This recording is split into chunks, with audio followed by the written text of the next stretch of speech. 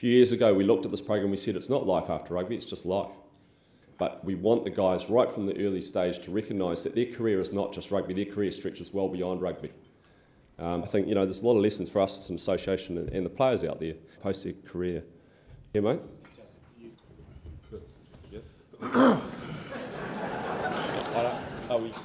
You just have a seat, Rob, actually. Most of you probably know, if you've read my biography, Life After Rugby and Adhesive Abuse.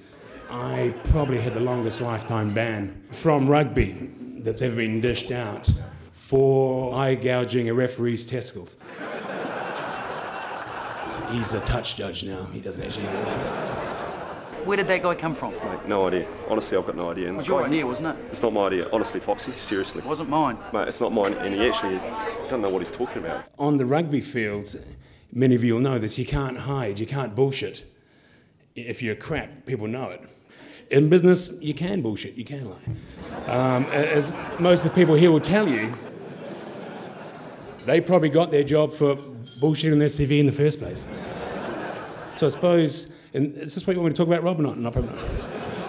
We were fortunate enough to listen to that guy this week, which really sort of just relaxed the boys and let them get down to what they do, which is just play rugby, because life's pretty simple after you listen to him. Get out there and just bullshit, basically. Conrad, huge game this weekend. I don't need to say that. You don't need to say that. So why'd I just say it? I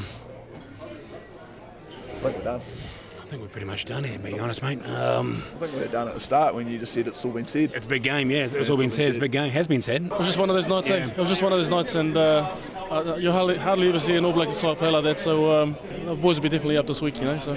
Well, certainly look forward to it, and we're all behind you. Thanks, mate. But if I could bring it back to me again, my great-uncle Kenny, for example, he had a huge impact on New Zealand rugby for inventing the hospital pass back in... This is pretty serious stuff. If you... It's off the rails, man. What do you reckon? I might just get back up and do a bit more of my background, the stuff before I, you know, the sort of the early years, that kind of stuff. So probably about 4 or 5 minutes. We've just got a few things that we've actually got to get through. Hey, Rob.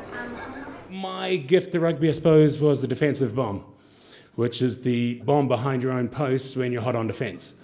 We were hot on defence for about 35 minutes. Eventually, they spun the ball back to me at first receiver there. Dan, you can probably take some note of this. And I just put the bomb up behind my own post, put my whole team offside, of course, confused everyone, managed to retrieve the ball, runaway try, 100 metres all the way, and then I sliced the conversion. Great function here today. We've been talking about integrating rugby into business and vice versa, etc. And you were quite outspoken on the panel there. Had some great ideas. How long have you been involved with that aspect of rugby and indeed business?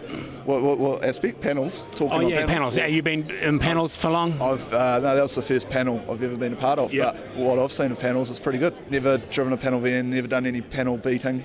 Yeah. It's pretty much my history with panels. Like, mate, we've put shitloads into this, eh? Yeah, we can't afford for it to be stuffed up. Fantastic. No, you're actually distracting everyone.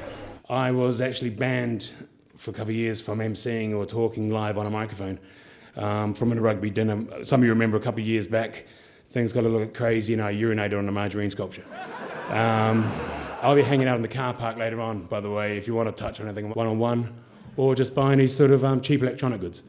Okay, so thank you. Cheers.